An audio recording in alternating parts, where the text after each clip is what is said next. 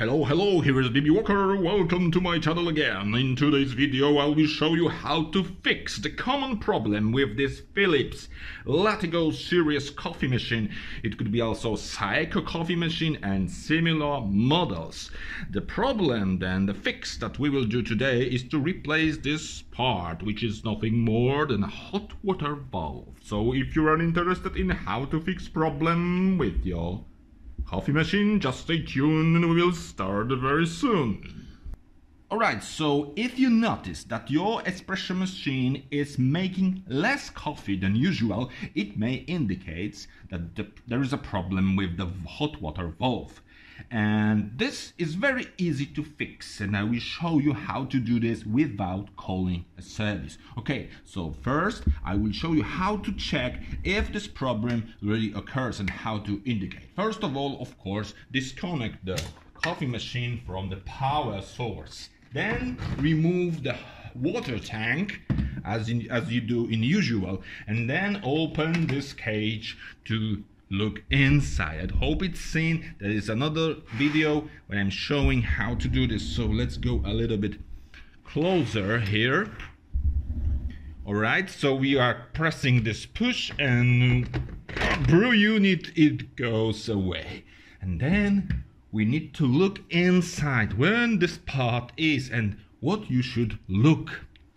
As you can see now, my coffee machine is after replacement.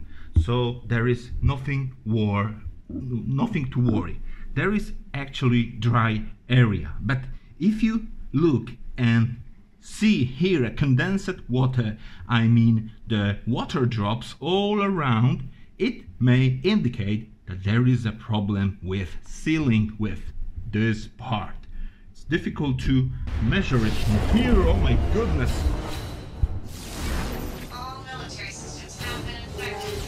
Okay, so if you look inside, and you will notice a lot of moisture here, a condensed water, drops of water, it means that this seal does not work properly and we need to replace it. As you can see, oh my goodness, something with this light.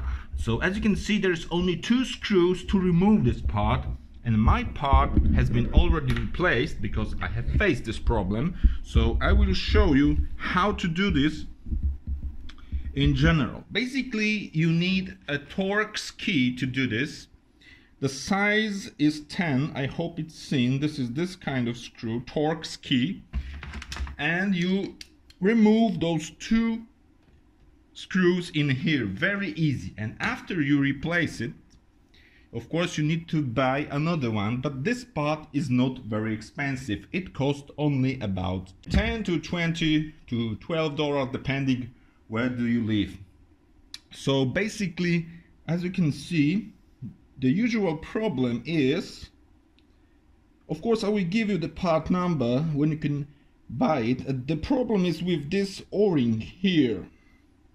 In my case, I don't need to buy a complete new one part, but some people claims and shows that sometimes this part is completely broken. So I have ordered the whole new part because it is easy and much easier to replace. It's not very expensive, so I decided to, replace the whole part. As you can see, those o-rings are okay. Problem with focus. But the only thing that you need to do is to replace this part with the new one, and the coffee machine will be working as always. So after replacing and screwing those 2 screws, you just put the brew unit again into, of course, this part is responsible for providing hot water in here like this.